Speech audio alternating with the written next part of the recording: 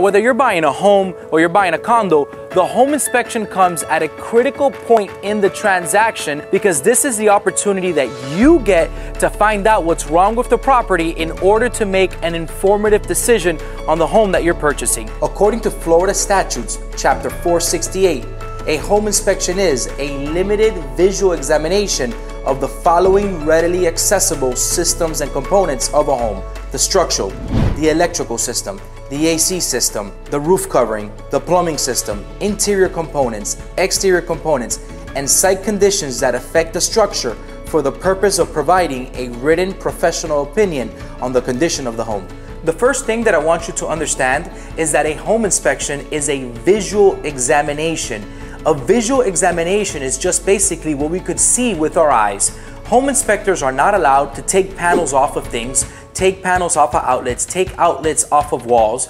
open up an AC system to be able to see inside, or anything else that requires an invasive procedure. Our inspection is always limited to what we could see and inspect visually with our eyes.